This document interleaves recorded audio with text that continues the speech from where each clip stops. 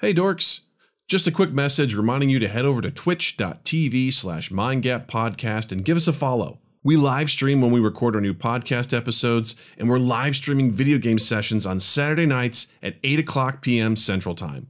We're playing super rad stuff like Among Us, Keep Talking and Nobody Explodes, Jackbox games, and Tabletop Simulator. Come hang out and play along with us. That's twitch.tv/mindgappodcast. Mind Gap Podcast.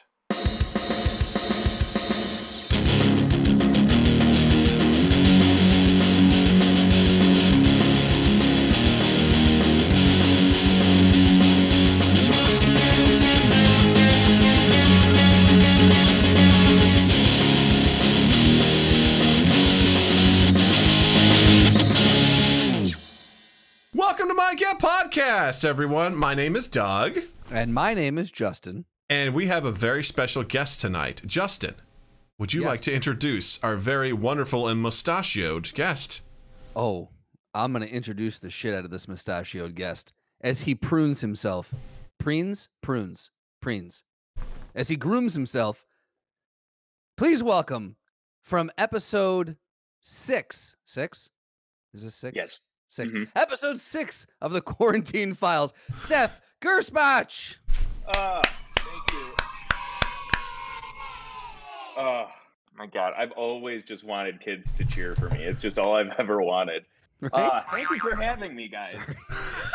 We're not gonna, I promise we won't get too Morning Madhouse. I just needed to get that out of the way. Amazing. May I please just again comment? You have an amazing mustache, and I think committing to a mustache, it's probably one of the bravest things you can do in our lifetime, is commit to that. Yeah. I mean, this is we're going on what?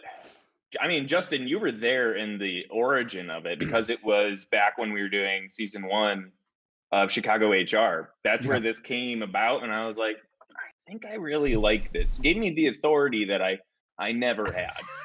And Well, still don't really. I just got an alert on my phone that said, hey, remember what you were doing 3 years ago today?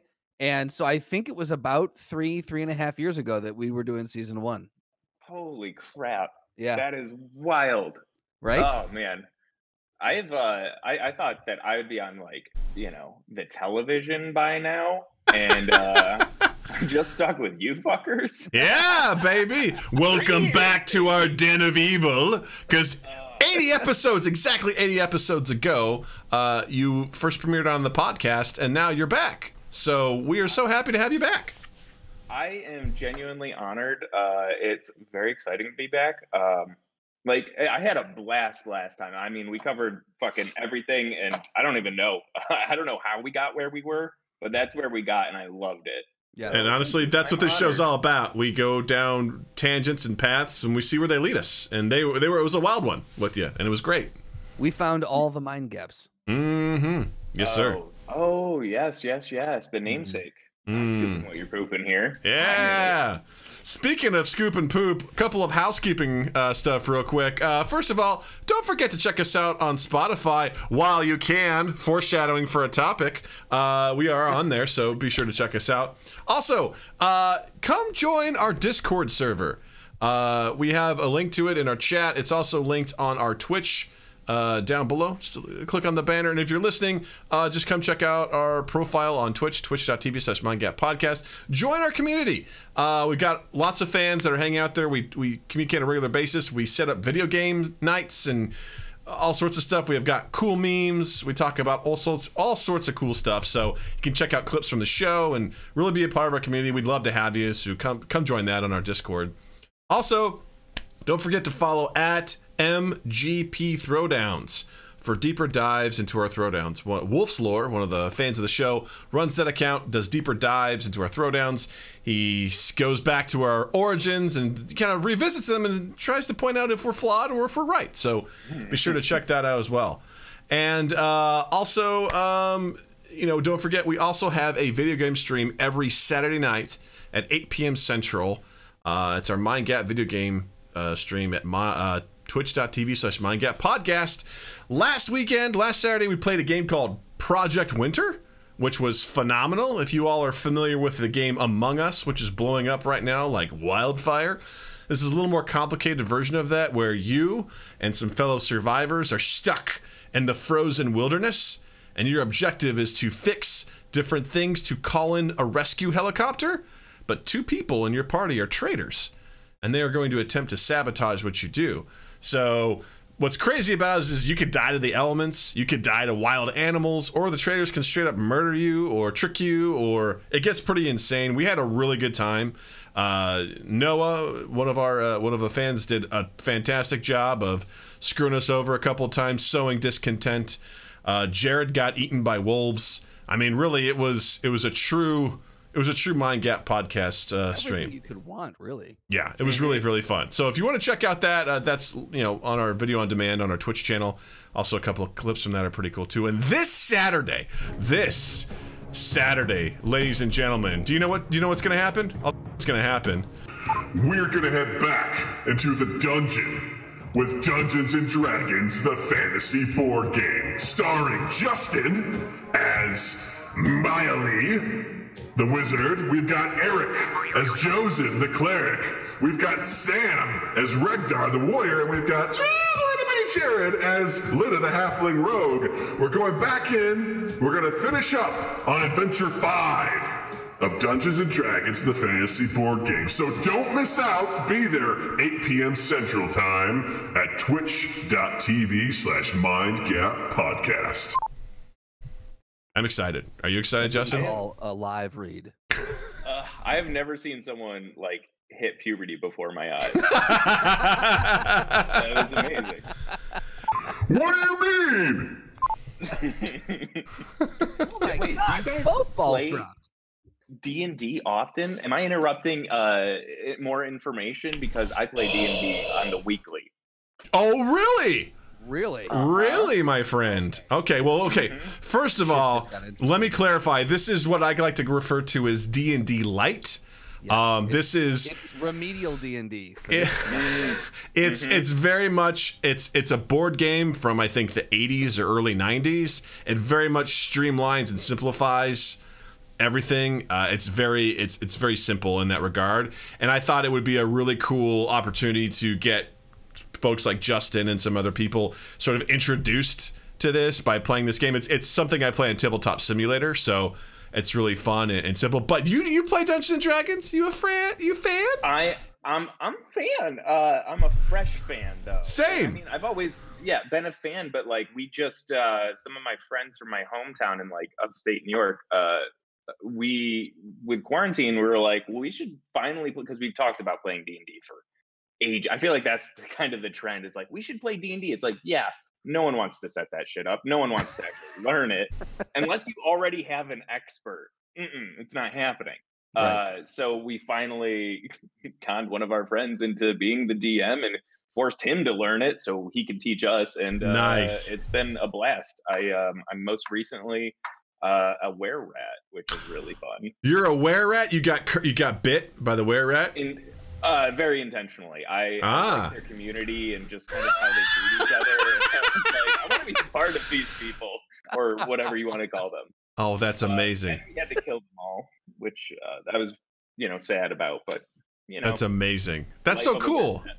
Yeah, I've played with a group from work for a while, and then I got bit by the D&D bug, and I was like, you know what? I kind of want to DM, so I reached out to my brother, and he got some friends, and so I started DMing a campaign for them, and it's been a goddamn blast. It's been so much fun, and it's intense, but at the same time, I'm just like, let's see where this goes, man. Let's see what happens, and it's been so much fun. So there's never been a better time to do this, because actually the pandemic makes it easier, because you've got things like Roll20, you've got things like Tabletop Simulator, you've got all these things at your fingertips to connect digitally with people using things like D&D Beyond or whatever. It makes it so easy. So if anyone is interested, I can't encourage it enough. Like, don't be afraid. Like, it's totally cool. We're doing a couple of one-shots with our Mind Gap community. One of our folks, Noah, he's doing a Call of Cthulhu one-shot with us, which is going to be really wild. We're going to be doing that this Friday, which I'm super excited about.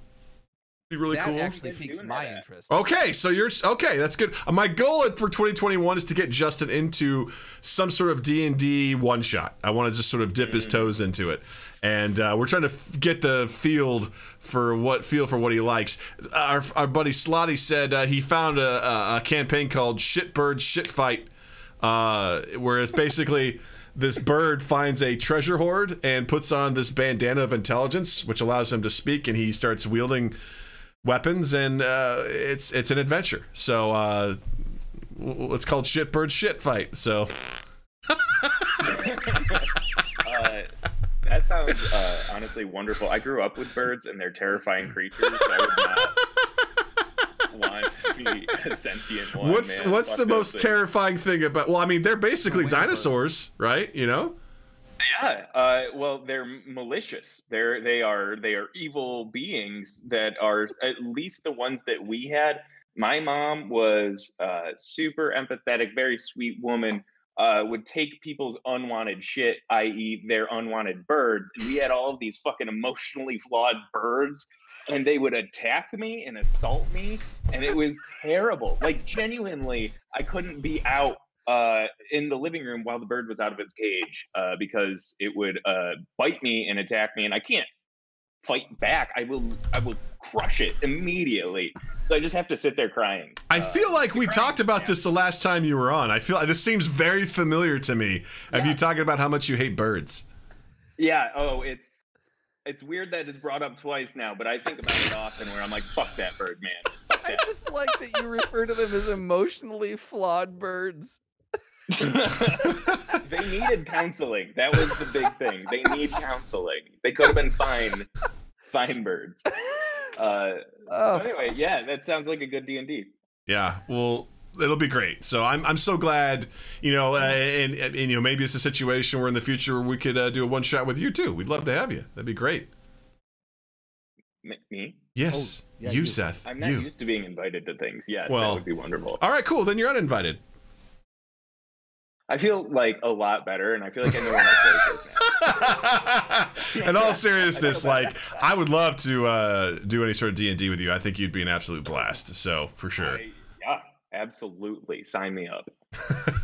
Also, one of the main reason we're having you back is because you're part of the newest episode coming out this Friday for the Quarantine Files.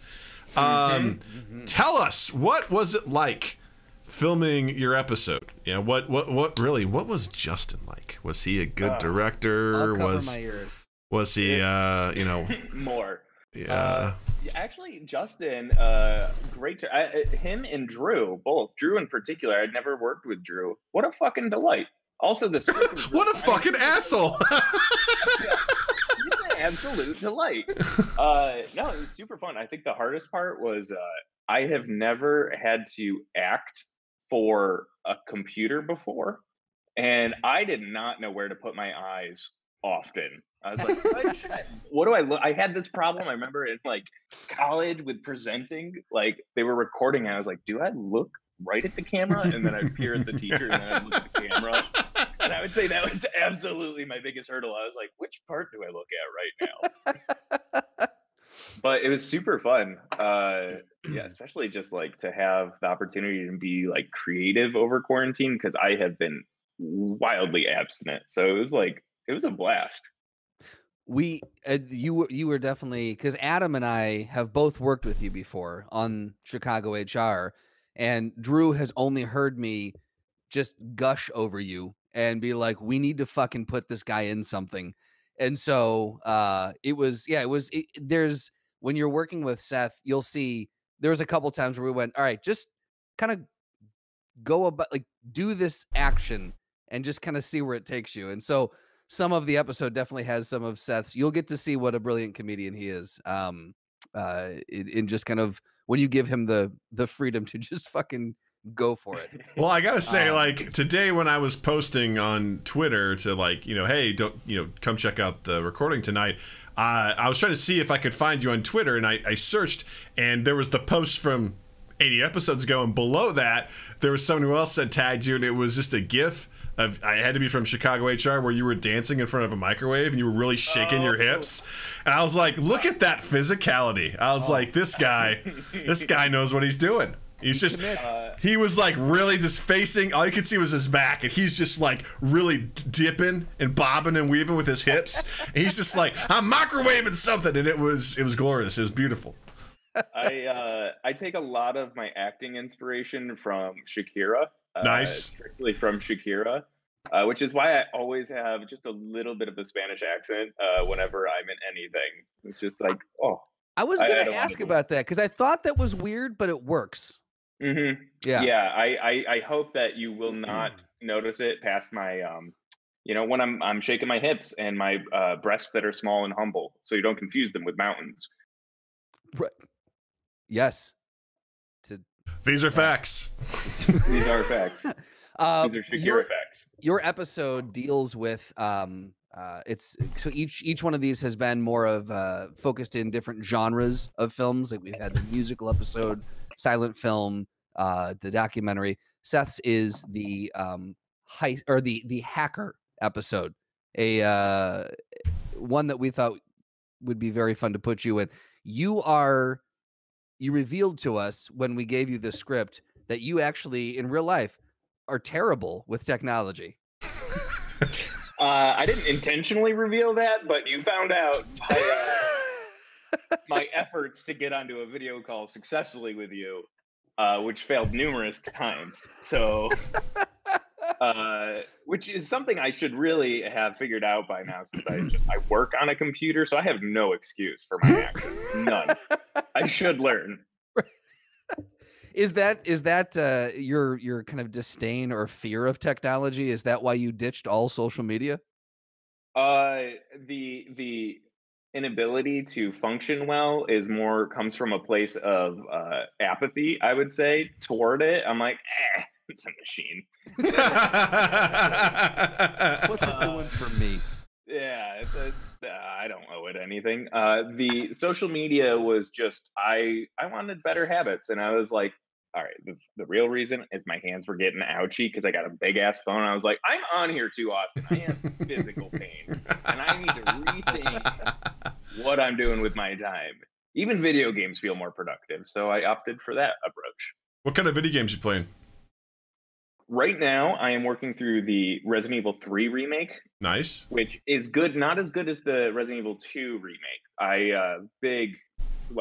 Resident Evil was my shit growing up. I loved, I think I was a bit of a Stockholm Syndrome situation with horror, where I was like, I like having these nightmares. Those are fun. This makes me feel alive. Yeah. I like how can I fuel this? Sweaty. Yeah. But man, I played Sekiro over the spring, which phenomenal. Can't beat it. I'm not that good. All of the Soulsborne games, man. Final Fantasy VII remake. I love this trend of video game remakes. I'm not a huge fan of it with movies, but video game remakes. I've tried going back to some of my classic video games that I played as like a kid. Even the older Final Fantasies, and I'm like, I can't get through this. This is clunky as fuck. A remake, though, it lets me relive it and actually enjoy it. I love it. I'm all about it. Which of the Final Fantasies have stood the test of time? Like you could go back to and play them like right now, and they're still good even in the current state. 10 for sure. I want to say 9. I tried to do 9, and the only reason that I didn't continue was because and this attests to my technology skill set, I clicked something which made it go in fast forward on my screen. I got very confused, and so I just put it away. I closed it and I slid it into my desk. I broke my Switch in half to close it, and I was like, I think it's possessed. Yeah. So yeah, I say 10 is great though. They did they updated it for PlayStation 4. Like they did the remastered version. Yeah, I loved that. Did you play any like before, like on the Super Nintendo or anything like that? No, 7 onward is where gotcha. I never did any of the earlier. I do really want to. I won't. That's about it. I would say one of the ones that still to this day holds up, and I've only played a handful of them. I've played the first one. I played the second one in America and the third one, because they're all labeled differently depending on Japan or whatever. Final Fantasy 3, which is technically, I think, 6 in Japan. One of the best, hands down, games. It's so phenomenal. It's great. It's got great 16-bit graphics. It's got a great soundtrack. And they have just a... It's one of the few games that has so many characters that are playable, and you love every one of them. They're phenomenal. It's got Kefka as the villain, and it's excellent. Like, to this day, holds up. I played that one all the way through, and then after that, I kind of lost interest. But I remember watching my brother play Final Fantasy VII. I may as well have played that one. I mean, hell, when my brother wasn't around, he's like, if you want, go ahead and breed the Chocobos so I can win the Chocobo race. I helped level up his characters for him. So, like, I was a part of that game. But after that, I just lost interest in, whatever. I couldn't keep up with it. But we have someone in the chat that says, what are your feelings about Waka? Oh, Waka. I actually really liked Waka. Yeah, him and Lulu. Waka was like, I feel like he was Joey from Friends, essentially. Just kind of an idiot, and Lulu was very, like dark. And I thought they were a very sweet couple. That's what I think.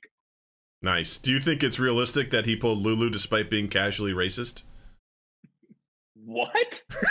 All right, maybe I didn't fully casually racist.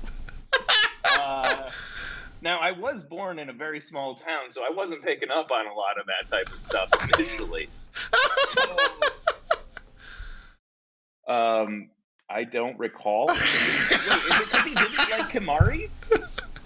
Okay, listen. He says every time he talks about the Al Bed. Oh, yeah. Mm-hmm. Yeah, no, he's full racist, actually. That's not very accurate. Who is that, and why do they have to ruin my childhood right now? That's Slotty. And Justin, I want you to know I'm just as lost as you are. I have no idea who Waka is. I have no idea who Lulu is. I have no idea what they're talking about. But That's great. Is this from, what is this, 9 or 10? 10. This cool. is 10. Good to know. All right. That's cool. I'm looking at Justin and I'm like, hey, man, I'm right there with you. I don't know this one either. I liked Final Fantasy 3.14159. That was my shit. Yeah? Final Fantasy Pi? Yep. I mean, again, depending on what country you're in, but in here it was, yeah. That's awesome. That's really cool. So, I had something very interesting happen to me over the last 2 days, and I want to take a moment to share my story with you guys. I feel like this is a safe space. I need to queue up my soundboard.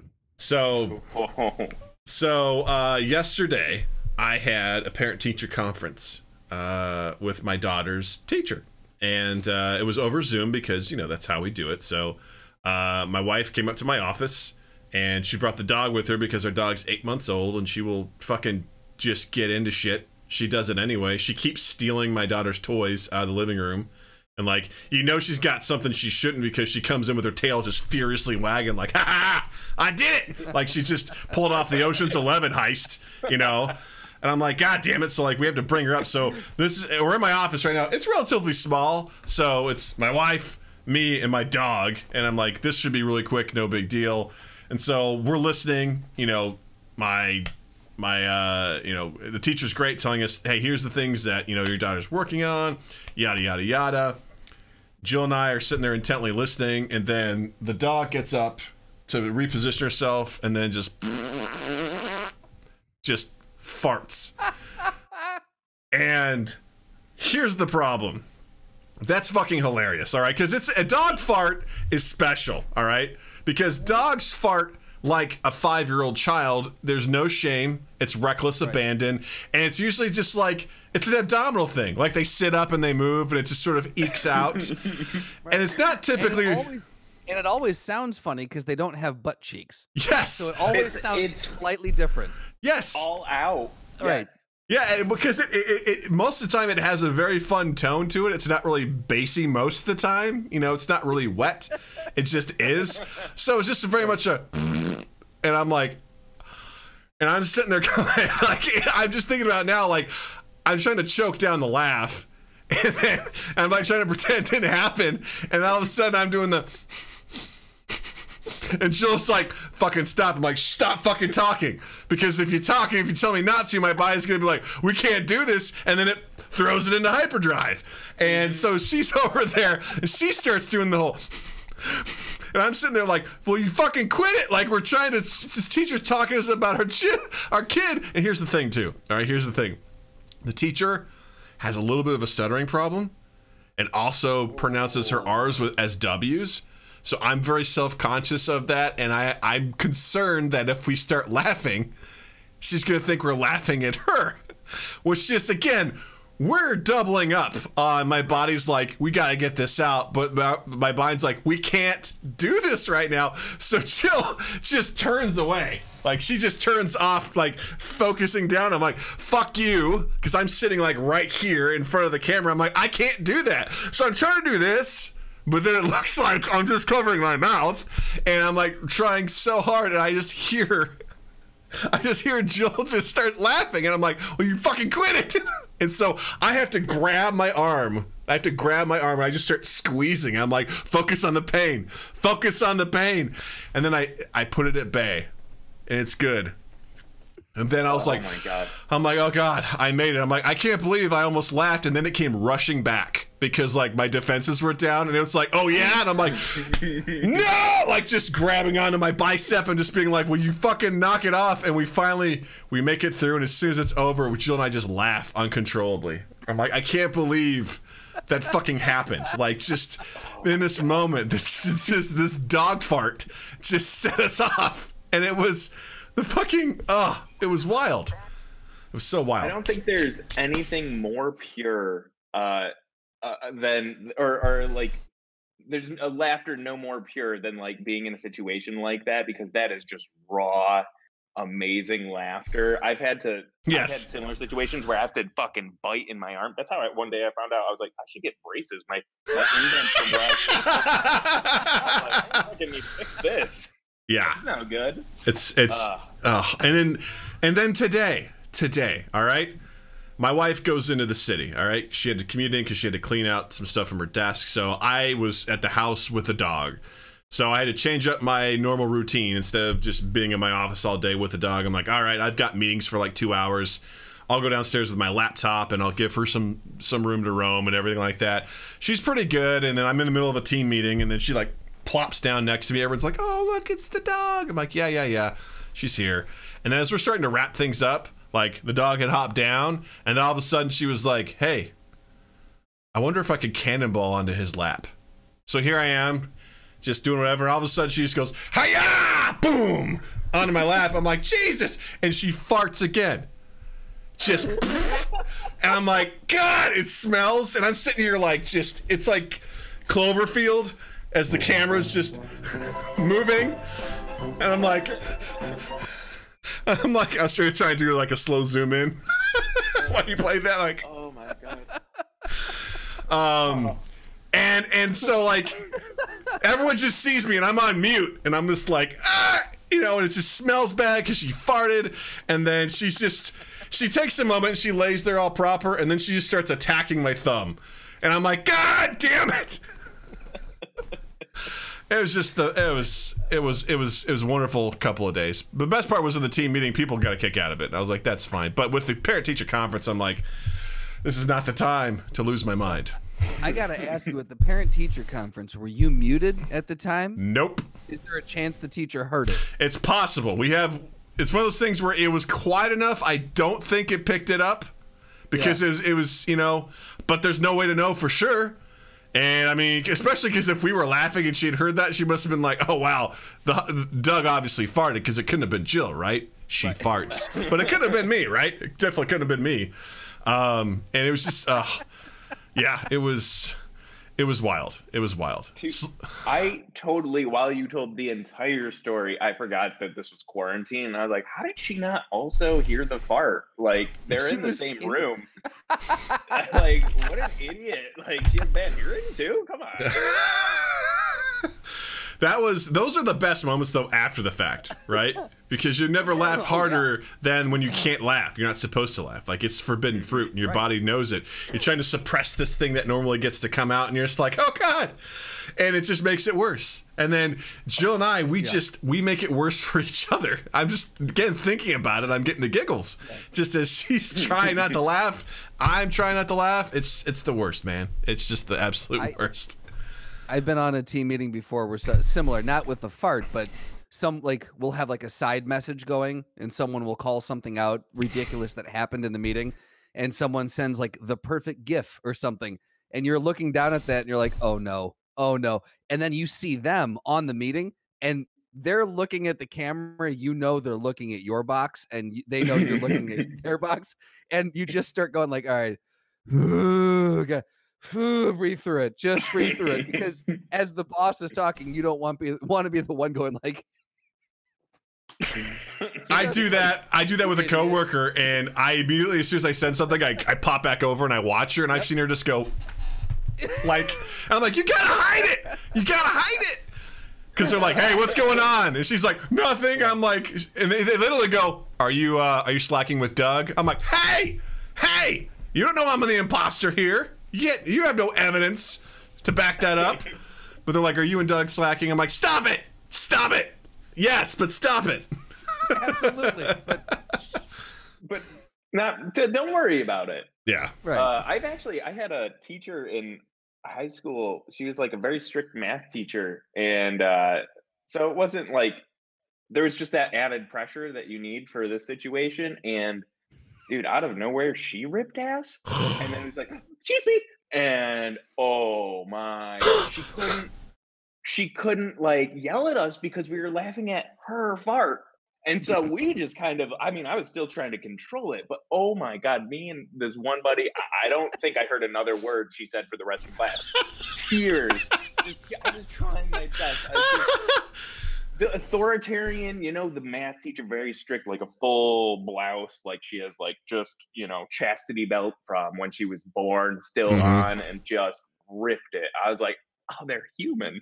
Well, that's the best part. That's the best part when that stuff happens, is because I was a corporate trainer and now I'm an instructional designer. But at one point I was doing some, I thought you said preg. Yeah. I'm like, yeah, I'm pregnant. And I was talking and I have like senior level, like new hires that are starting and everything like that. And I just totally mix up my words and I say, so when you're going to sex them up, like just totally whatever. And I immediately stopped. I turned and everyone just lost it. And I'm just like, let's just sit in this moment and let's just enjoy this moment. Like I fucked up my words and everyone's laughing and I smile. I'm a little embarrassed, but I'm like, that's not what you should do. What you should do is, and then I go back into it. And it was a great moment because me personally too, like, I wouldn't want to fart in front of a class, but you know, I know what you mean. It's like there's humanity there, where especially someone who's so uptight and just, you know, everything to be like, oh, you fart too. I forgot, you know? Yeah. Oh, the queen farts. Right. We're all people. It's all fine. We're even. Everyone takes painful shits. Exactly. Everyone's got hot snakes every now and again, you know? Everyone's got the bubble gut. Yep. Yeah. And the warm whispers. Yep. My favorite though was when we've all had those. Yep. That's the demon. That's the devil talking to you right there. I was working at a. What you say, devil?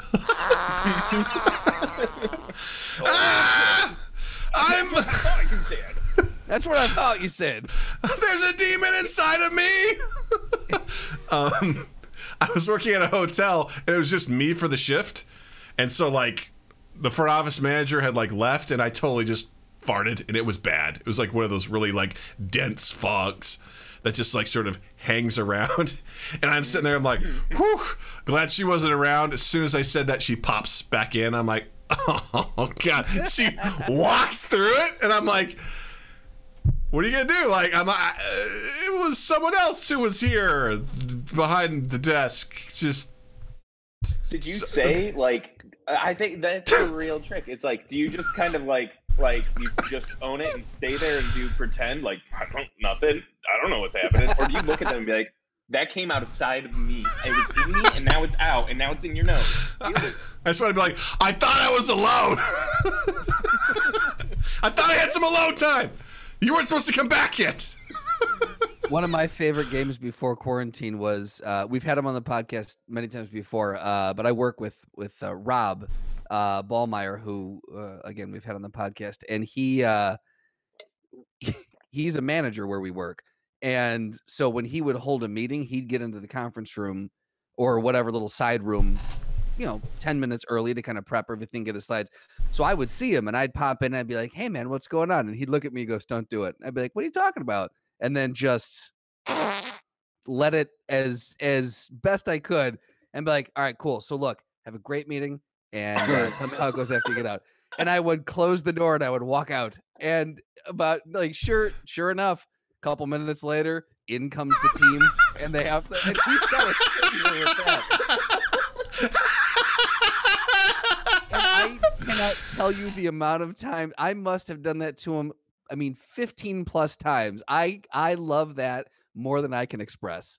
Oh my God, that and is it's not like he can amazing. stop me from coming in. Like, because what are we gonna have a physical altercation in the office? You can't stop me from coming in.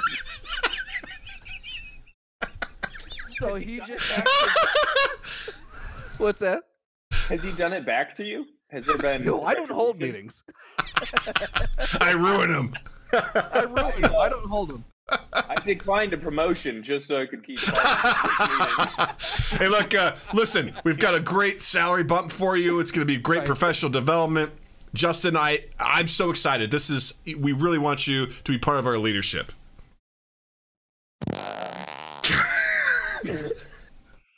Wait, what? Did you just fart? Wait, what? Hold on. Did you just fart and say no? No, I believe. Why are you doing this? You know what? We'll give you more money. I see. This is a negotiation tactic. Okay, all right. Let's give him double vacation. Just a little spits at the end there.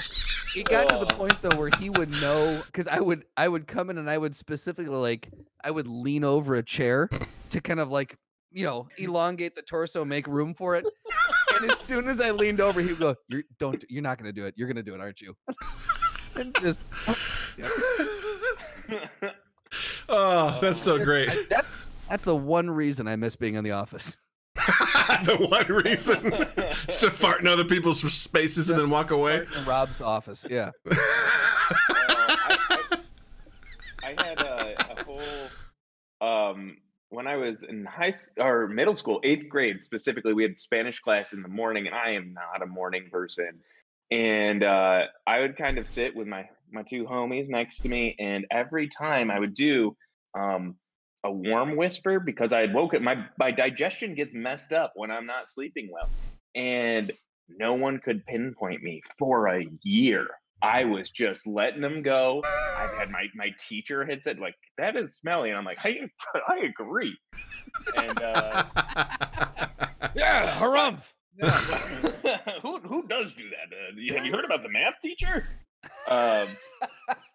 Finally, at the end of the year, we all had we were all gonna promise we would do one truth or dare with people, and my truth was to let them know that for a year they had been smelling my farts, one full year. And then we got our Mormon to swear. So I was like, this is the best year of my life. Wait, hold on. What? You got the Mormon to swear? Tell me more. Yeah, so I forgot to mention, I was born one town away from Hill Cumorah, the origin place of Mormonism. So there was a few Mormons in my town, and there was one. I mean, honestly, most of them were really nice people. I didn't understand, people would make fun of them, and I'm like, they seem incredibly regular. They seem like very kind people. But he wouldn't drink Mountain Dew, which I found very weird, and that was kind of a core piece of my friendship with anyone. I'm like, you want to come over and have a Mountain Dew? And if you can't do that, you can't hang. And did you grow up in Missouri? Nah, dude. No. Hill Cumorah in upstate New York. That seems like a very Missouri thing. Hey, man, you want to come over and have some Mountain Dew? Woo! It was very specific to my house. This was not like other people weren't doing this. This was just I got a possum tied up to a tree. Let's go punch it. We don't have a punching bag. Let's punch the possum. You know? Yeah. I don't know, actually. You know, I said yes, and I feel like I lied. I don't know. You ever get caught in one of those situations where you're like, I want to agree here, and then you're like, but I don't know if I do. Every day. Every day. Every day. Yeah. Anyway, I got the Mormon to swear, and I was very. What did he very say? What swear? What was it? Yeah, what was it? Damn. Oh, Damn. come on. I was hoping it would be cunt or something, you know? I didn't even know. Cunt had not entered my vocabulary yet. Amazing. Speaking of cunts, I hear you are reading the Dark Tower series. Oh, absolutely. I am currently on book 4, nearly through the end of it. It's my bedtime book. Nice. And I love it. That's adorable. What, so that's Wizard and Glass? Yes. And I began this journey many years ago because I'm a wildly infrequent reader, and I read no less than 5 books at a time, meaning I finish a book like it's very spread out because I'm like, I'll read 3 pages from this today and then leave it there for 4 months and then come back to another book. It's terrible design. But I started the Gunslinger, like, man, that must have been like 2014, like 6 years ago. Wow. So it's taken about 6 years to get through the 4th book. So probably by 2025, you might be done with the whole series? That's a little ambitious. But okay. Yeah, I'll see if we can get there. I want to go like 3 more presidents, and then I'll call it a day. That seems fair. That seems like a good one. How That's many books cool. are in the series? 7. 7. Great. 5 and 7 are very long, so. Fuck, really? Yeah. Stephen King, man, I love him to death. Hands down, my favorite author. It is a phenomenal book, and he needs to use less words, I think. Well, I appreciate his approach, which is that he just goes, and he very much is about dynamic characters, and he just that's the bad thing is a lot of times his stories take about a third of the book to start ramping up, but goddamn, when they ramp up and they get going, it's like, hold on to your butts, we're going for a ride. Oh my god, yes, every time.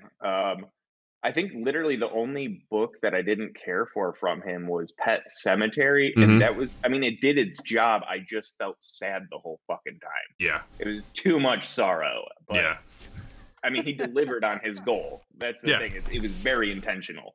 Yeah. What books have you read of his? Like, what's your number one Steve King? It's a tough call because I love The Stand. That's one of my favorites. It is very good. The 1,000+ pages. That's the thing, because I always look at it and I never do it.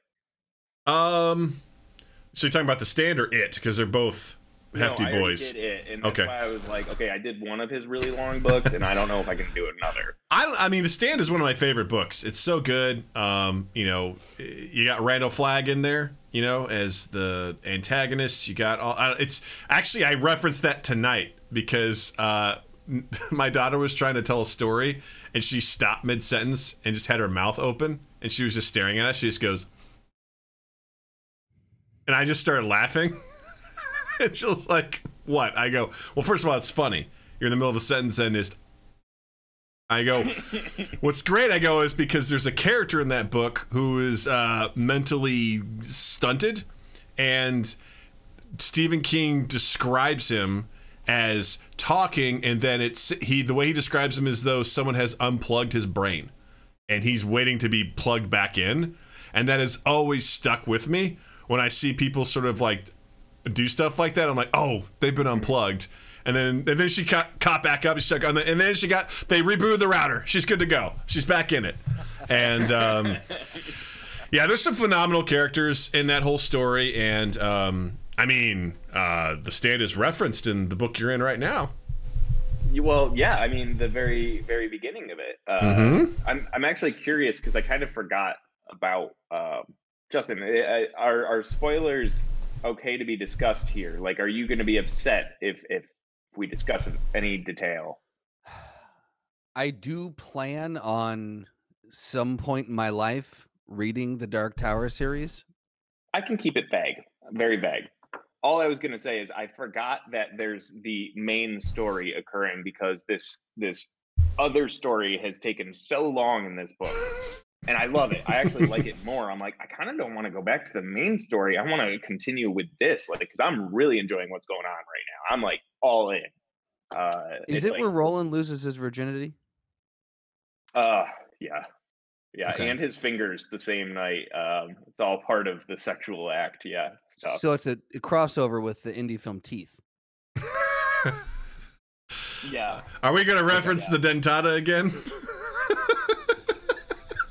Is that movie worth it? I have always had that. I love horror, and that one has always escaped me. That and Human Centipede. Never seen either of them. Yeah, I'm cool with not seeing either. I'm going to be honest with you. If you're gonna watch one over the other, if like you're sitting down and you're like, you know what, in my life it's not going to be complete. I'm going to die with regret unless I see one of these movies. I would suggest Teeth over Human Centipede. Okay, because that is kind of where I'm at because I've almost depleted American horror. I'm gonna stop you right there. I'm gonna hook you up with Drew. He's gonna replenish that well. You do not have to resort to Teeth quite yet. Yeah, he's got other ones for you. There has to be something else. He's a horror aficionado, so. Can you say that one more time? He's a horror aficionado. You know what? We're going to leave it with that. Yeah, he pays for sex, and he knows a lot about it. Oh, good. I was worried you were saying horror aficionado, but I'm glad and it's a terrifying experience, a part of American culture, and it bleeds through into his work, literally and figuratively. Yeah. Accurate. I mean, the true horror is STDs and unsafe sex, so I mean, it does make sense. Yeah, exactly.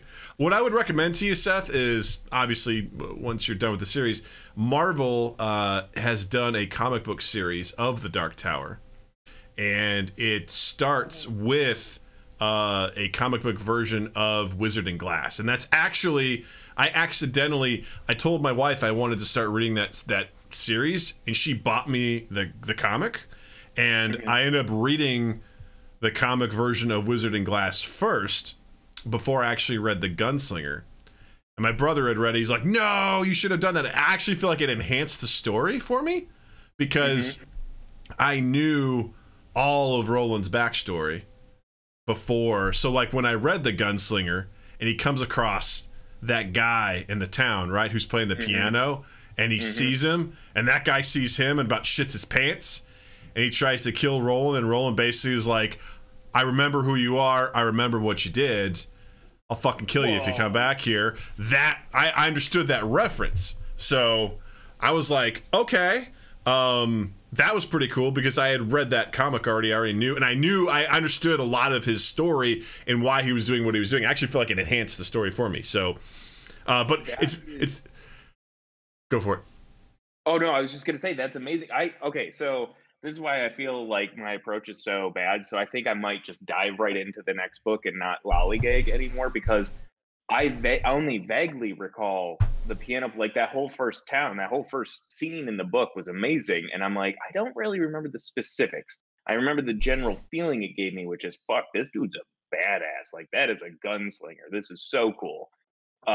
Just lit up a whole, well, I'm not going to say anything. Yeah, he lit up his pipe and he puffed on it. He puffed on that pipe. I'm going to knock you over Florida. I highly recommend the comic too because it's beautifully drawn. And Doug lent me the comic, so I have read as much as that story covers. And the comic actually fills in more gaps because it's told they're doing the comics chronologically. And so they do Wizard and Glass, but then they tell more, which you never actually read about in the books itself. So it actually fills in more information as to, you know, some of these other characters that are just sort of like Cuthbert and some of these other characters. You actually see their full story as to like what happens to them, whereas they're only kind of like, they're obviously, they dive into a bit of it in Wizard and Glass, and then they kind of go on from there. So, you know, I highly recommend those. And I really, when you finish those, let's talk, because I'd love to get your reaction to them. I think I mean, even after like this one, because I'm very curious to see who you're referencing as the piano player, and I'm like, who could that be? Another thing is I find like, man, the characters are so. I like Cuthbert. I love that character. I think that's a great character. I'm like, keep this going. Eddie, not in it. Don't like Eddie. Find him very irritating. Hang in there with Eddie. Okay. Hang in there with him. He'll come around. As soon as he discovers his love of dance, it really opens up the story. And honestly, once he finally defeats the space vampires, I mean, that's when, you know what's funny is that joke normally is like, oh, that's a joke, but with Stephen King, that could be real. You just don't know. I was like, yeah, that could be true. I was like, damn, all right. Yeah, it could be a thing. Have you read any American Vampire, which is awesome? No, I have not. Okay. I highly recommend it. It kind of feels like if the Gunslinger, it's got that Western vibe, at least the very first one, but with like vampires. And I don't want to describe much more, but it was like, it's what is it? Raphael, the artist the artwork is super brutal and super cool. I love it. Like super good character design, super interesting characters, and just a good story. There's like 7 of them. They do end up going to space, and I'm like, maybe we went a little too far at a certain point because it is space vampires, but I'm like, everything else. This looks really cool. Fantastic. This looks really cool. Highly recommend it. It's like that and Preacher are the only 2 novels I've really read. Yeah. Preacher's great. I'll have to check that out. I'll have to check out the library and see if they have those to check out, because I would like to read those. It looks really cool. What's also interesting is there's actually Stephen King makes references to Harry Potter and other things in his books. He does. There's a very specific Harry Potter reference in book 5. Also, there's a Marvel reference in book 5 as well, which is pretty cool. Absolutely fascinating. It's very strange but interesting. Are you a Harry Potter fan, Seth? I love Seamless. That's our transition song. I read Seamless. the first 4 as a youth, a boy, and then I decided I ain't got to do no reading, and I stopped reading until the Gunslinger, actually for about 10 years, because I was just like, people told me I had to read things, and I was like, I'm not gonna read. This can't be a leisure activity. Yeah, I'm gonna live at home. But I do love it, and like, my God, like the movie series, that's a visual weighted blanket. Like, who doesn't get their anxiety removed upon watching like Ron freak out about spiders? Seriously, who? I think it's interesting because I didn't actually. I think I went to see the first Harry Potter because they had a trailer for episode 1 of Star Wars beforehand. That's the only reason why I went. You were that. My brother was like, let's go to the movies. I hear that there's a trailer before it. I'm like, fine, let's go. I enjoyed it. My brother was like, whatever. It's tough with the first couple because they are very childish, but I watched them all the way up, and then I watched the 5th one, Order of the Phoenix. I'm like, you know what? I gotta just read these books because I'm so into the story. I kind of want to see how it ends. And at that point, the 7th book had come out, so I was able to start. I blew through all of them, and then like I was like, God, this is such good stuff. Like it's really well done, and I look forward to, like, Natalie, my daughter, has started watching some of the movies and things like that. I haven't shown her all of them because I'm like, the later ones, I'm like, you're gonna get scared. So, yeah. But she's watched 1 through 4. And bits of 5, but she hasn't gotten all the way through 5. But she enjoys them, and I think they're great. I think they're really, really, really wonderful. What do you think about Fantastic Beasts and where to find them up your butt? I think that the first one I definitely enjoyed. There's 3 out so far, right? I think 2. 2? There's 2. Okay. Yeah. And then I deeply despised the second one. All right, tell me why. And I was like, it's not the first. Tell me why you like the first one, and tell me why you deeply despise the second one. I mean, the thing is, so the first one, it did not hold up to Harry Potter by any means, but I thought it was good because I think more than anything, I really enjoy just going back into the universe Like it's like Star Wars. Any reason for me to go back, I'm in. Yeah. I mean, just fucking whatever it is, just let me go back. Right. So like you have that, and then I think that I don't know, the first one, like I enjoyed the characters, and I thought that they were like I don't know. I had fun with the first one, and the second one felt like I don't know if the writing, I can't place what it was. And also, I really do think that I suppressed whatever happened in the second one to the depths of my mind because I put it out. I know I watched it and I can't tell you what happened. It's forgettable. I think it was just, yeah, I think it was so wildly underwhelming that it wasn't actively bad. It was just actively nothing to me. I think that's fair. That's a great way of saying it. Yeah. I think I enjoyed, similar to you, I enjoyed the original series so much, and like, you know, just the movies, like it's a perfect way of saying it, is that it's like a weighted blanket for you, because you watch them, you're like, I like being in this world. It's just something very, you wish you could experience this and live in it with them. I don't know if either of you have been to Universal. Not yet. I really want to go, but I haven't been yet. Beth and I went at the very beginning of this year, like in February, before all the shit hit the fan, and we went, and it was like something happened in my brain, and I reverted back to a child, and I was just like, it's the dragon, and I'm gonna get a wand, and like it was just so fucking cool. So immediately I came home. I'm like, well, I'm watching all these movies again, and just plowed right through them, and it was so awesome to live in that. And I think with the first Fantastic Beasts, that's exactly what it was. You're like, this is just another chance to live in that world. And as much as I was like, this is cool, it was missing something.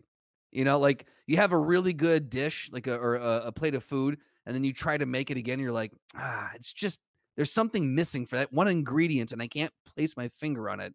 And it's not quite as satisfying. And the second one just completely solidified that the chef was, you know, no longer working in this kitchen.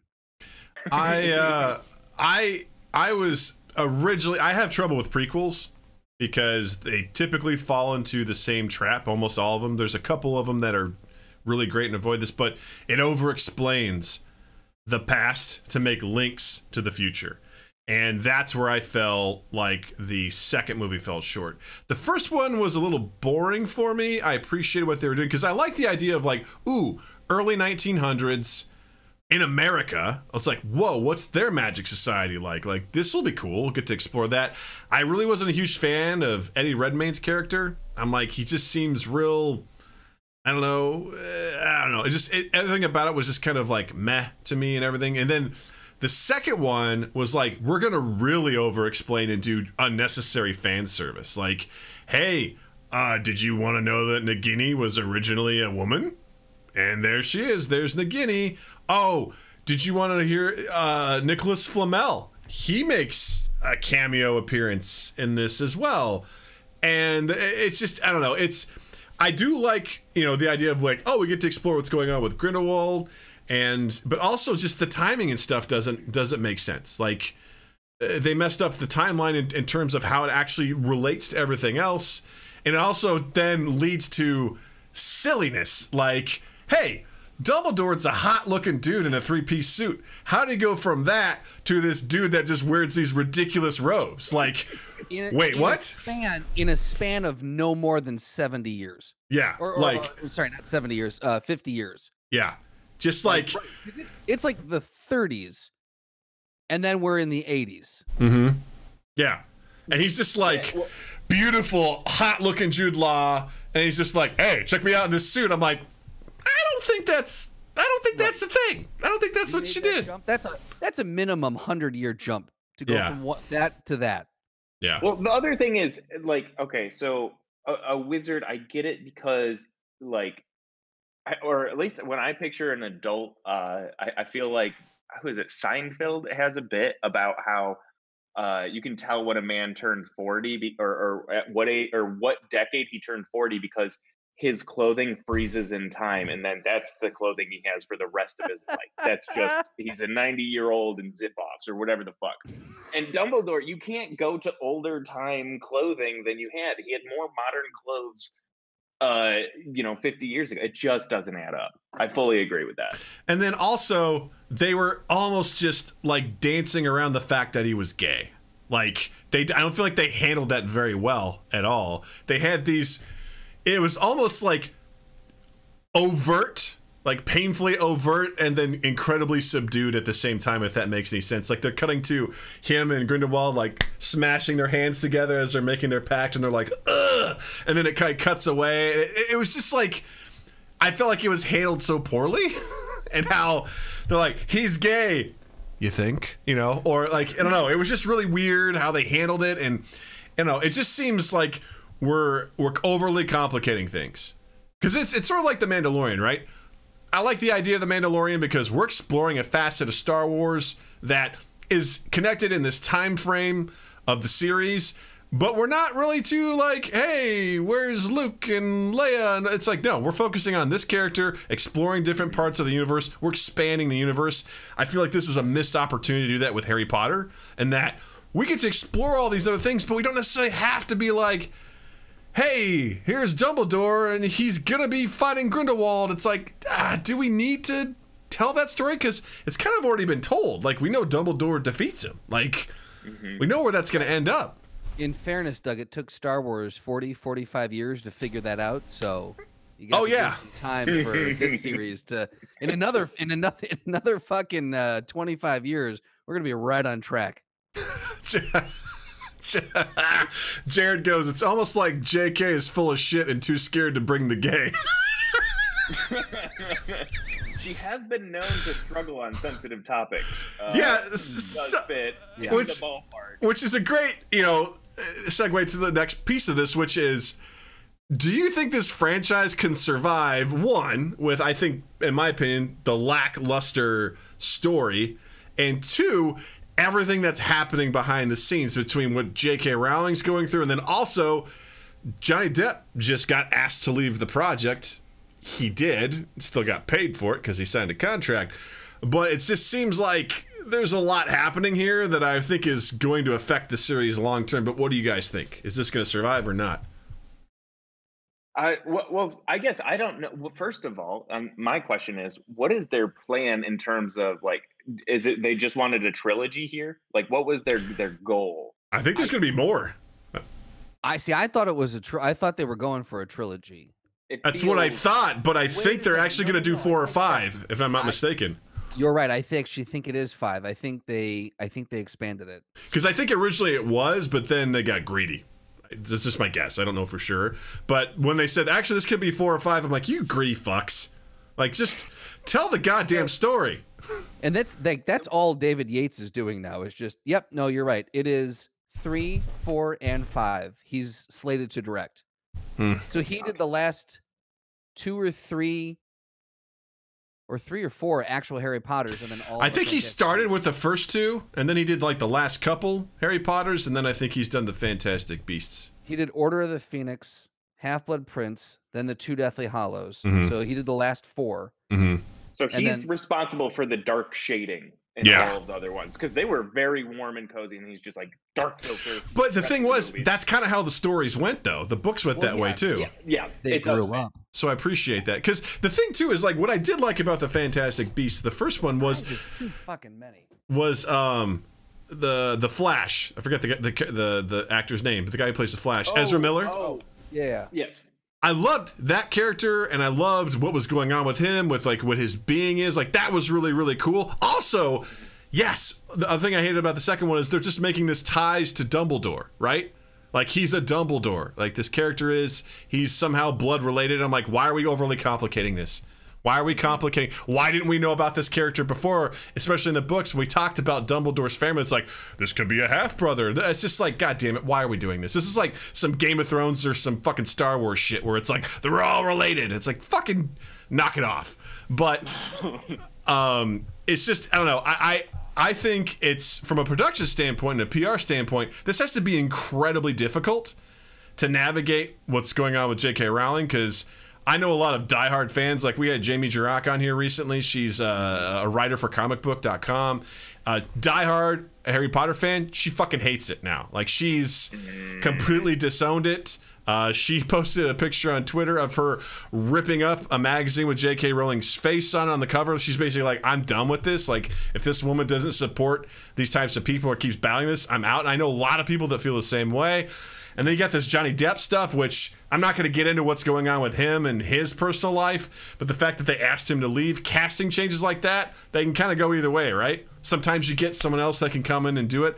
I kind of like Johnny Depp as Grindelwald. I thought he was fine. I think he was good. I don't know who you're going to come in to, backfill that. There's a rumor that Mads Mikkelsen is going to be stepping into the role now. Not mad at that. Not mad at that at all. That guy is fucking awesome. I think that's progress, honestly. I mean, but you also have to think.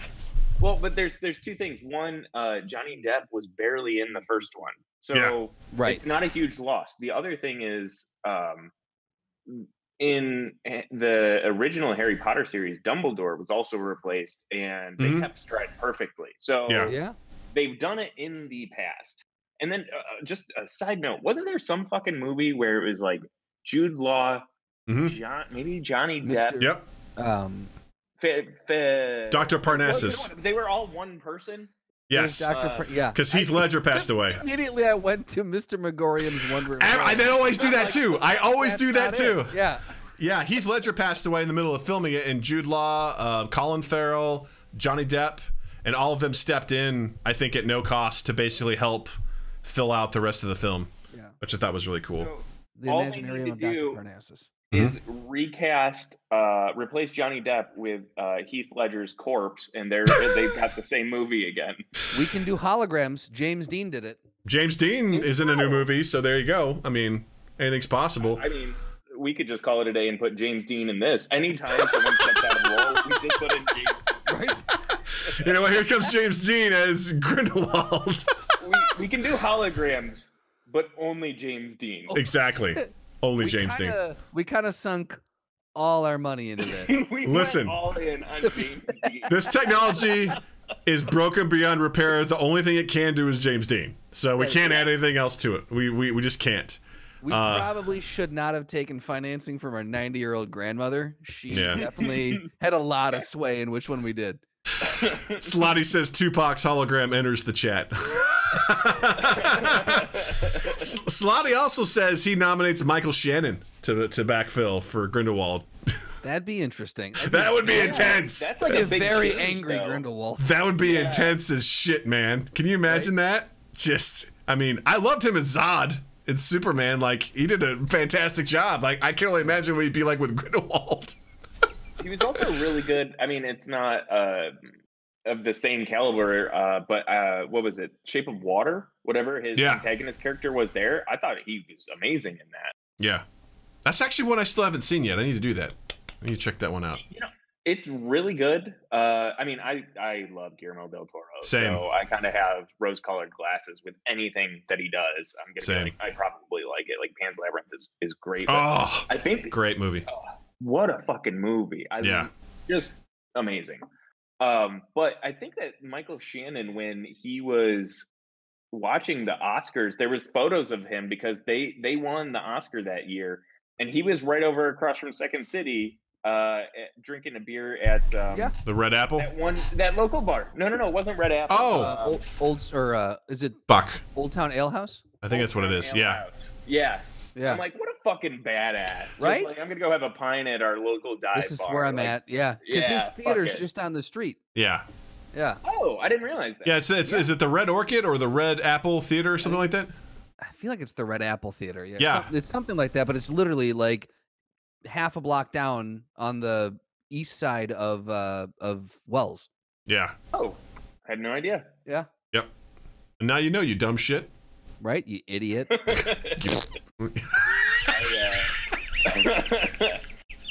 accurate. I had to quit a job as a pizza delivery person because I got lost in my hometown more than once. And I had a TomTom too, so you know roughly the time frame that this was, and I couldn't figure it out. So I was like, I ought to just call this a day. You know what though? You recognized your limits. Unlike Rudy from the movie Rudy, you understood your limits and you called it early. It wasn't your strength. So good for you. I respect you. Doug absolutely hates the movie Rudy. Stuff is stupid. Stuff is dumb. Doug hates stuff. Goddamn right. Loved that. That was great. I would like a file of that so I can leisurely listen to it. You're like the I've fifth never person. seen Rudy. Yeah. Wait, what was that? You've never seen Rudy? It doesn't matter.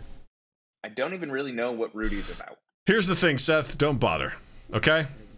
Don't All right, bother. So I want a list of movies just to avoid, as curated by Doug. We got Teeth. We got Human Centipede. And I we got Rudy haven't seen 2 of those 3. I've only seen 33% of those that you just suggested.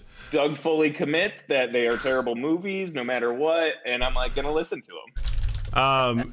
I'll say this much about Rudy, though. The shining good thing is Samwise Gamgee is in it. So that's about the only good thing. So Sean Astin plays the titular Rudy. But it's basically about a guy who can't play football, who wants to play football at Notre Dame in the 60s.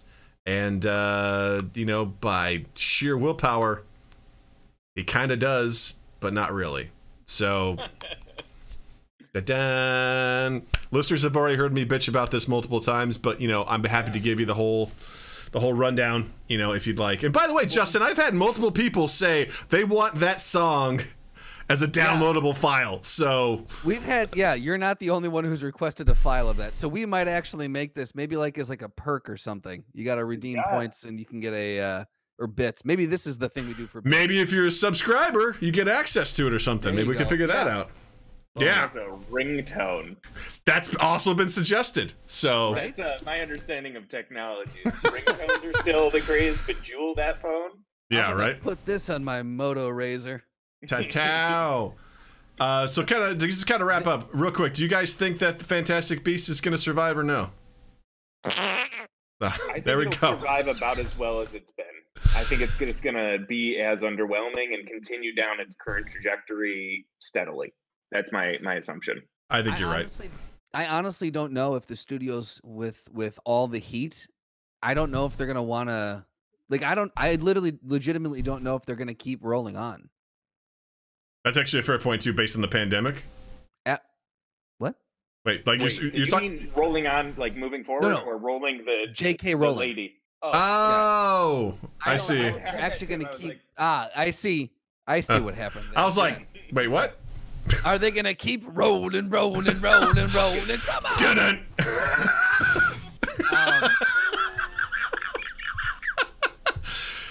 Jervis makes a good point. Harry Potter is Warner Brothers' cash cow, but at the same point, I agree. I think Seth, I think you're right. They're gonna keep pushing these out with hopes of getting some money out of the return on their investment, but I think that their critical acclaim, and I think a lot of the other stuff is gonna drop, and I don't know if it's gonna be as successful as they want it to. Yeah, that makes sense. We shall have to see. Have they filmed the most recent, the third one, the one with Johnny Depp that he was slated for? That's a great question. I don't know, because the whole other thing that you have to factor in is COVID. How is COVID impacting this? If they haven't filmed it, I mean, that's just a whole other wrench that they have to consider. It's slated to be released in 2021 and 2022. Oh, so it's is it 2022? Well, it says filming expected July 15, right. 2022. This must be out of date then, because it also says November 12th, 2021, and then parentheses Ireland. I don't know what that means. Maybe that's when they go back into production on it. Maybe. Potentially. Oh, this was a day ago. Yeah, so one day ago they said July 15th, 2022. Okay. Per Variety. So well, there you go. It's currently in production, so delayed. Its original mid-November 2021 premiere date. So yeah, it's on its way. There's one more movie that I would recommend that you put on your absolute watch list, though, Seth. Okay. Wait. Do watch or don't? Welcome to the Throwdown. It's a do watch.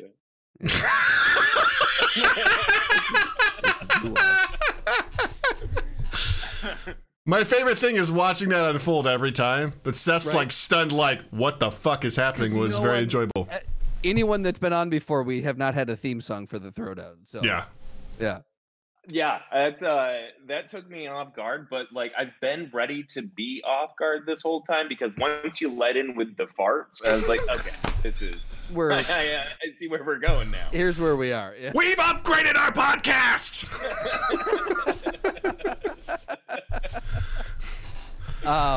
Yeah. Slotty goes, watching the smile creep across his face was pretty great. Yeah, it was pretty amazing. Especially with that mustache, just watching the corners turn up. Yeah. Oh God, they're I have a bed beard right now. I didn't know that was a thing. Oh, bed pubes, the whole thing. You know, if you're a hairy man and you wake up and you're unshowered, they're just in shapes. You know. Bed pubes? Doug is interested. Tell me more. Okay, so if you haven't shaved your pubes in a minute, and by shaved I mean trimmed. Who shaves? They can squish. Stop it, Doug. You're not allowed to shave. Embrace the burl. Look at my head. I mean, I don't have much. I mean, I don't know what I'm trying to make. I don't know what point I'm trying to make. I shouldn't shave because I'm losing my hair. But what are you gonna do? You know? No, I like the bald with the beard is a very good aesthetic. Don't patronize me, Seth. I'm not patronizing. That is actually, I genuinely like that. Like, I am very grateful that I am not going bald because I have seen myself with a shaved head, and I have I have a weird skull. I like. Everyone says that though. Skull. Everyone says that. Everyone's like, I couldn't shave my head because it would be. You'd be fine. You'd be fine with that rocking that fucking mustache. You'd be fine. That's true. Mm-hmm. But I'm gonna hold on to this because I literally I will occasionally. So to answer your question, bed pubes is where if you have too much bush around your dick or vagina too, I'm sure, and you sleep on it, you're like bedhead, but for your pubes, it's gonna be pressed down in certain areas. These are just facts of life, folks. The other thing is I have to vacuum my shower sometimes. I let it dry and then I just vacuum up all the hair because there's just like an explosion. Do you cum hair or something? Like what's happening here? I shed. I mean, I'm head to toe a hairy man, and when you shower, you're just shedding, and I'm just. All right, take off your shirt. Show me how hairy you are. Okay. All right. Yeah. What about that, huh? What about that, huh? What about that? What about that, huh? Huh? And so that's where I see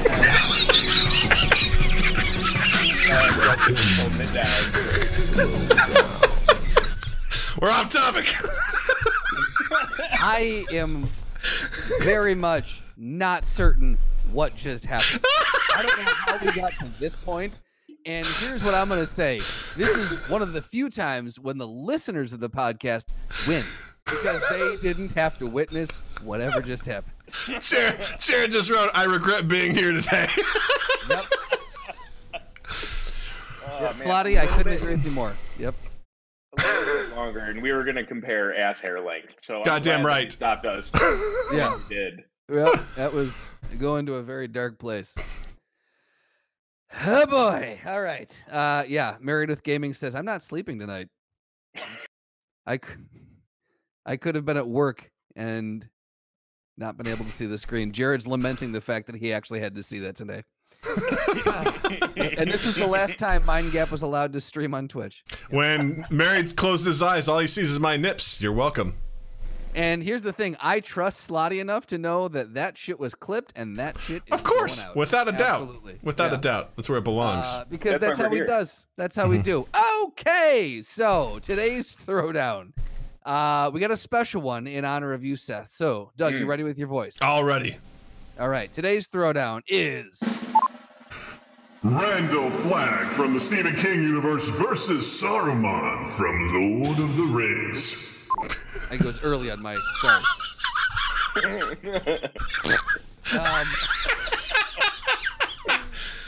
Oh my God.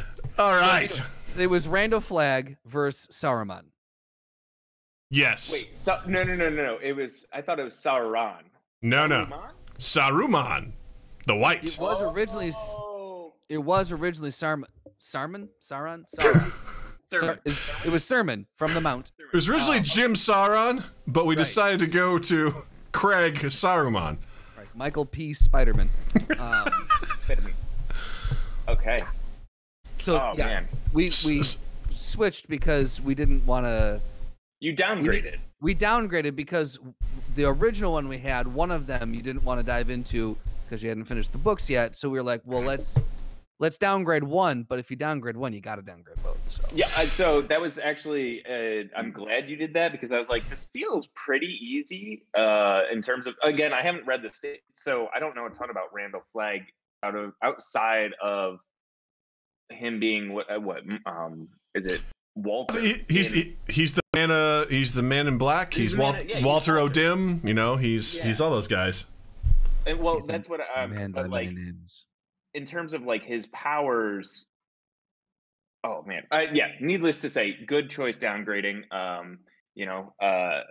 Saruman or him. Man, I gotta go.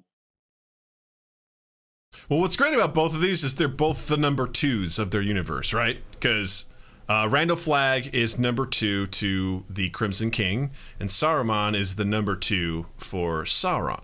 So they both also covet that which the number 1 has. Like Randall Flagg, aka Walter O'Dim, aka the Man in Black, really wants to get to the Dark Tower, and Saruman actually covets the Ring of Sauron and wants to use it to become all-powerful. So they both serve their master, but they also have other ideas.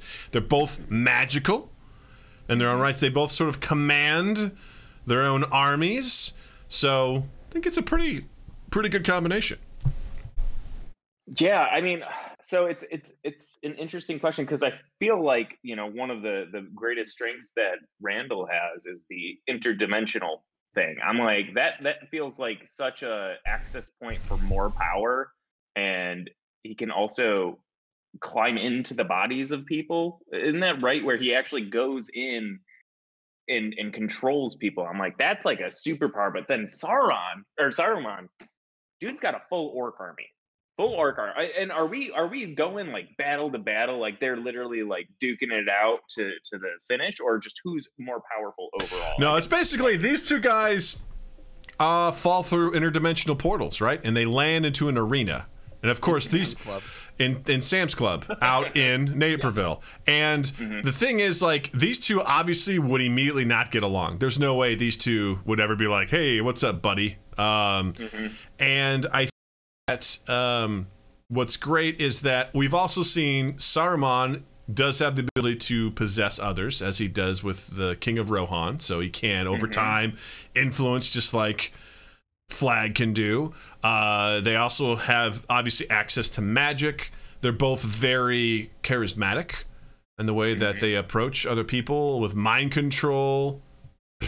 I'm looking at a site, it's called Mind Lecture. Cool, they can lecture people with their minds. That sounds like you're going to be like getting a 101 level class, but the guy's just staring at you and you're just getting the information. It's an hour-long lecture. Flagg also illusion casting, limited shifting, foresight, necrophilia, very high intelligence, manipulation. Saruman, magical power, spell casting. He has a wizard staff. I love that that's something that's listed there. Completely compelling voice. Amazing brow. I mean, come on. Telekinesis, pyrokinesis, possession, divine authority over the Ishtari, you know? I mean, so that's kind of giving more credit to what I was thinking. I was like, I think, in my opinion, I would go Saruman, because I feel like the main advantage that Randall would have is the fact that he's able to go through these different portals. But again, I don't know how that would be a benefit against Saruman. Like, in general, I feel like there's a huge benefit to that, but like against another wizard, like, what are you gonna, unless he could control Saruman, I just don't see that being, a game changer. Whereas Saruman can also like cast shit, and he has all of the telepathic powers. So I'm gonna go ahead and say Saruman, and he's got a full fucking army. Here's the thing: Randall Flagg has charisma listed under his powers and skills. Also foresight. Go fuck yourself. He's got foresight, so maybe he could see something Saruman coming. has foreskin. Yeah, he That's where doesn't. the He charisma doesn't. comes in. He doesn't seem like a guy that would get the old snippety dip. You know.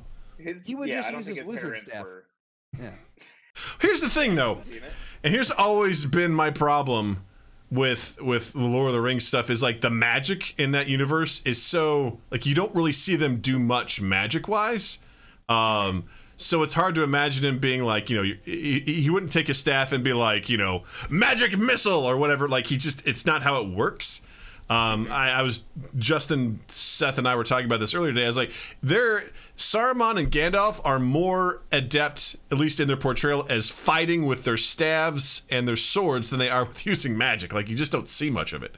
So Yeah, I think their magic is largely like it's more that like kind of manipulation and influence thing. It's almost just like their magic is like they have charisma. Like I think in the eyes of Tolkien, like Hitler was magical. He's like he's got charisma. I don't know what else he needs. yeah, Like, that's I really you're do. not wrong. I mean, you do see minimal things like you know, Gandalf can shoot lights out of his staff to scare off the Nazgul, and he breaks the, you know, he has a shield against the god damn it, the fire demon guy. The Balrog. There we are. Oh. Yeah. He breaks the bridge with his staff. In The Hobbit, he does some teleportation, a magical blast in the Goblin Caverns. I'm like, oh, there's the magic. Wait, what teleportation? Do you remember this in The Hobbit, the very first one, the movie with Ian McKellen and everything? Oh, in the You know, Hobbit. he's- I've only seen that one once, but He's standing in his office and he raises his hands above and a phoenix flashes and then he bursts out of the office. And the other guy goes, he's like, you know, Wizard boy's there. he goes, you have to hand it to him. He's got style, you know? Right, that's it. I must have missed that part. Obviously, it's in the extended edition, right? Right, exactly. It's in the 4.5 hour edition. Yeah. Ah, beautiful. Well, Yeah. actually, speaking of what you're saying though, where they don't get to like blast stuff in the extended edition of it wouldn't be Two Towers, Return of the King, I want to say. Mhm. One of them, Saruman actually shoots a fireball down at them, like after the Ents have already taken over. So that is Yes. one time where there's a projectile used. That's true. And then it's just, of course, Gandalf just absorbs it, you know? Yeah, And, once he's yeah. in his clean, angelic, Yeah. about the white But light. again, when you see him cast a fireball, it's like, where's this been the whole time? Like, why haven't you done this before? Like, I just, you know, you have those power and just, it's never used. It's like, I okay. don't know. I still have to say though, just as a wizard, I feel like that puts him at an elevated because he can do magic. Like we've seen that fireball, and he's listed with like the pyrokinesis, possession, Telekinesis as energy well. blasts. Yeah, like you know, and he just carries that wizard staff like a fucking champ. Yeah, I Well- would say, go ahead, Seth. There was also in one of the Hobbit movies, there was the moment where like it was him, Gandalf, I can't think of his name, but the head of Rivendell, all of them when they came to like save, I forget who, or maybe they were saving Gandalf from when they were like, it was the Necromancer when it was actually Sauron in Yeah. the woods. They were like action heroes. They were Yeah. essentially the Avengers when they were doing that. And Saruman was just like bonking orcs like left and right. Yeah. So, I mean, you know, that capability was not there in the other Lord of the Rings at all, but clearly he's capable of it. Yeah, I think Flagg's big ability is his manipulation, and I don't think he would be it would be easy to manipulate Saruman. Saruman is also incredibly intelligent and charismatic, and you know, it doesn't, based on what I'm looking at for his stats here, it doesn't necessarily showcase a lot of other abilities, you know, and I think even the limited stuff we've seen with Saruman is still more than what we've seen with Flagg in that regard. Not to say that Flagg doesn't have, obviously, his scheming nature allows him to set things in motion, but he's rarely in the thick of the fight. He's more or less setting people up to fail and then coming in when it's most advantageous to himself to basically stab someone or something like that. So I would think that based on that, Saruman would be more apt to defeat him in a throwdown. Yep. All right. I, So are we- I'm gonna agree. We're gonna call this then. Yes. Saruman for the win! Guys, it happened. It did happen. We threw down. Good. I'm so glad we did this. And Seth, I'm so glad you came back, man. This was so much fun. It really was. And Doug, I really want to nerd out with you with a lot of this anymore. Justin, yes. Always great to see your beautiful face. Yes. So this is the part of the show. I'm sorry I cut you off. Go ahead. Please continue. I was just going to say thank you. No. That was it. You're welcome, sir. So this is our and Slotty says join our Discord because there's plenty of other fellow nerds. We could all talk and shoot the shit. So please, by all means. But this is the part of the show where we want to make sure we give you an opportunity to plug anything that you have going on. You're not in social media, so obviously you don't have to plug that. But anything you'd like to promote, if there's anything you'd like to attend, TV show, movie, books, music, anything like that, the floor is yours. I mean, I know I did this last time, but I do want to always recommend Big Trouble Little China at every opportunity. It's the best movie of all time. So if you haven't seen it, it's the best. You know what I would recommend is on Shudder, the horror streaming service. If folks are not familiar, there is a Spanish movie called Terrified, and I love horror movies. And this is the first horror movie in I don't recall when that actually gave me a nightmare. And it's very fun. It's actually scary. Like it's like a wild ride, and it's all supernatural, which is my jam. So that is going to be my main recommendation. I have not successfully gotten anyone to watch it, so please watch it. And as for projects, watch our release on Friday, the Quarantine Files. Watch that episode. That's like the only big thing I got going on right now. So fantastic. Watch that.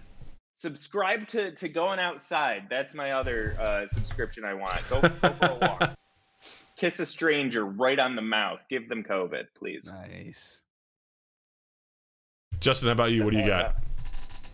I am going to recommend. Rob actually got me into New Girl, the sitcom that was on Fox for like 7 seasons. It's fucking funny. I really enjoy how they wrote these characters. Jake Johnson is a fucking that guy gem of an individual, and I am obsessed with his comedic delivery. So, like, definitely the kind of comedy I would love to write into a show one day. It's just really fucking funny. And to piggyback off what Seth said, I went for like a very fucking long walk the other day, and I listened to 3 back-to-back albums and just kind of got lost in the city. Go do that. Just go outside. I know the weather's starting to turn depending on where you live in the country or the world right now, but if you can get outside and just go for a walk, listen to some music, and just kind of lose yourself for a while, it does wonders for the soul. I would highly recommend that. Another cool thing I love about New Girl is the classic line from Zooey Deschanel. All right, chill your tits. Best part of that show. That's right. Oh, it's beautiful. That is a great show. I will jump on that as well. That is a very fun show. And Jake Johnson, fantastic. He was the best, one of the many best parts about Into the Spider-Verse. Like that, he's just phenomenal. Oh my God. So good. So amazing. For me, I would say check out Project Winter, a game on Steam. It's great. It's fun. Play along with us. We have, we're going to be playing that again sometime soon. It was on sale last week for like $7, but I think it may be back up to its regular price at $20. I would say don't buy it at $20 unless you're feeling like it. But if it does go on sale, definitely check it out. We're going to be playing that on the regular, so you can always come join us and check that out. And speaking of checking it out, don't forget to follow MindGap on all your social medias, Facebook, Instagram, Twitter.